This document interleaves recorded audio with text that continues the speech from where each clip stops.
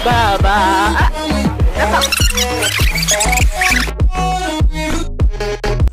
Ayan guys, good morning sa inyo lahat. Tayo ay magluto ngayon ng poached egg. Ayan, ipapakita ko sa inyo kung paano magluto ng poached egg. Kasi prefer ko to siya, poached egg, kasi mas healthy siya kaysa sa fried egg. So ito lang ang gagawin natin. Mag-boil lang tayo ng tubig sa saucepan. Tsaka nilagyan ko siya ng kunting oil. Yan, para hindi mag-stick yung egg natin sa saucepan, sa bottom sa saucepan. So ayan, nag-boil na ang ating tubig. Tsaka atin na ilagay ang ating first egg. Ayan, crack mo lang siya. Ayan, tapos dandahan mo lang siya. Ihulog sa tubig para hindi siya, para ano pa din siya, babuo pa din siya yung egg yolk. Ayan, so antayin lang natin siya. Kulo. Ayan, so siya, malapit na. Kasi minsan may ano siya, yung egg whites niya. Paano siya umihiwalay siya, kaya ano, tanggalin din natin.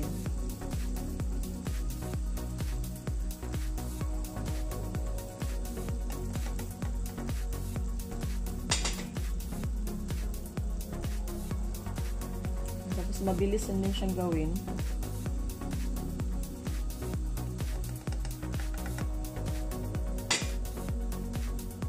Pakulo ka lang ng tubig, lagyan mo ng konting oil, at saka pag kumukulo na siya, yun, i-add mo na yung egg. Pag malapit na siya, malalaman mo siya pag malapit na siyang maluto, kasi ganito lumalabas yung mga ano niya, nag-ano pa siya, nagbabubble up pa siya. So, lagi kong siyang tinatanggal kasi pag ready na yung egg natin, hindi siya mahalo pa.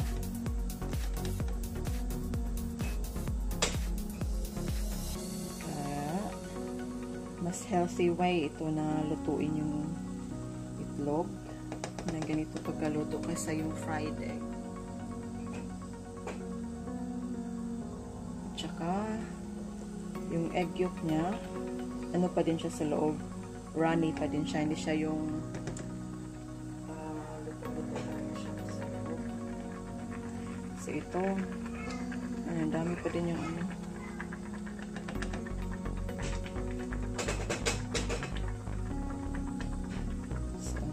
Siya guys. Ayan, ito na ang ating finished cooked poached egg.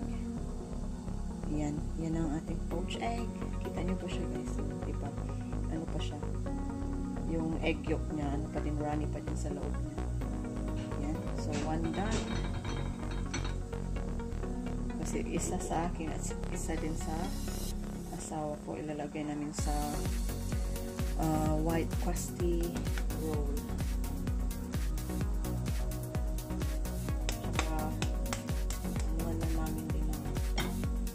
Kasi may natira po din kami ng sausage kahapon. Ano siya? Apple sausage. Gusto ko yung may apple. Kasi masarap siya ba? Ayan. So yan ang ating pangalawang itlog. Ito yung apple sausages ko na leftover namin. So ayan. Masarap siya.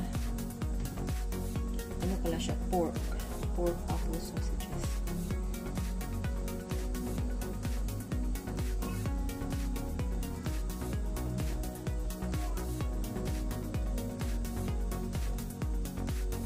Kinukuha ko talaga siya pag ganito guys, kasi humihiwalay siya sa itlog ba, so hindi maganda talaga.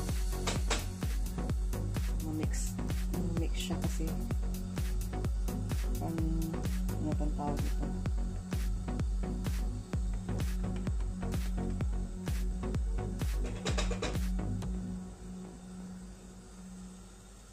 Madali lang naman din siyang lutuin. Tapos mas healthy pa talaga siya. Kaya try nyo din itong gawin sa bahay guys. Mabilis lang naman din.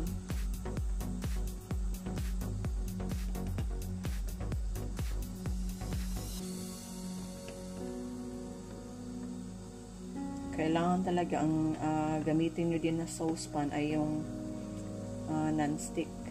Gaya nito para hindi yung itlog sa baba, hindi siya mag-stick sa baba ba sa saucepan. Kasi pag nag-stick siya sa baba, hindi na natin siya makukuha sa saucepan. Kaya importante din talaga na lagyan din natin ng oil. Yan. Luto na to. Yan, so luto na siya.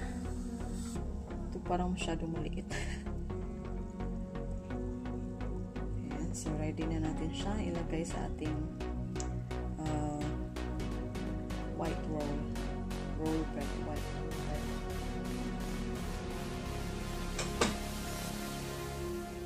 Yan, mabilis lang siyang gawin, guys. So that's it, guys. Yan, so papakita ko sa inyo ang aming crusty white roll. Ito yung roll natin, white roll. Kasi white roll binili namin kahapon sa Lidl. Fresh na fresh pa siya kahapon, mainit-init pa siya. Sarap-sarap. Kaya ito, cut up lang natin siya. Tapos, lagyan na natin ng butter. Tapos, ilagay na natin yung poached egg natin with sausages.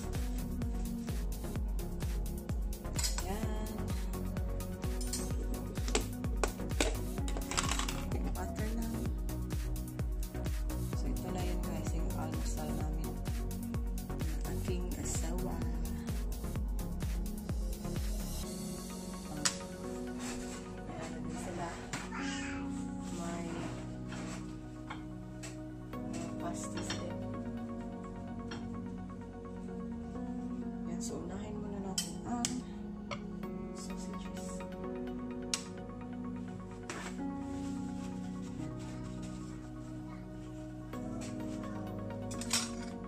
Ito ang paborito ko din.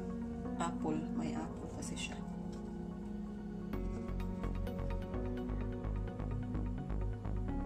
So, isa lang siya kasi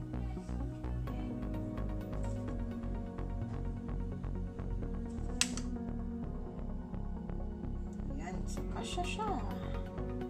Dapat na. Slices na.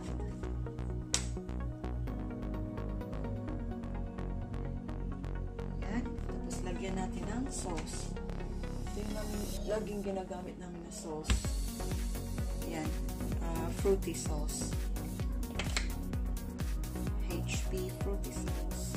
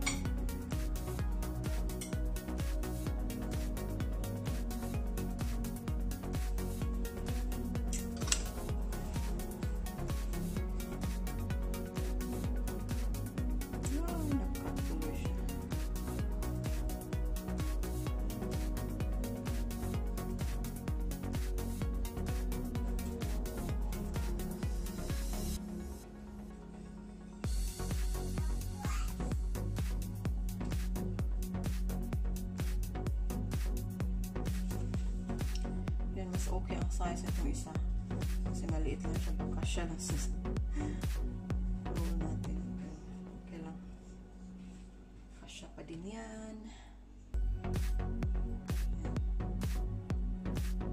Tingnan nyo naman guys. Oh, runny pa din siya, diba? Yung egg yolk natin. So, masarap talaga yun.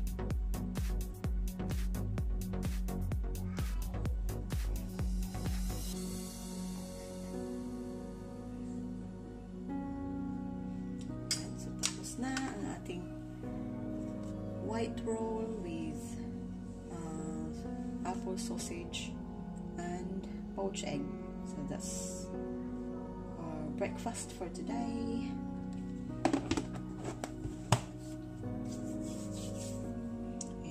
let's eat guys, let's all eat. So ganyan na siya. So eat. Thank you for watching and see you in my next video.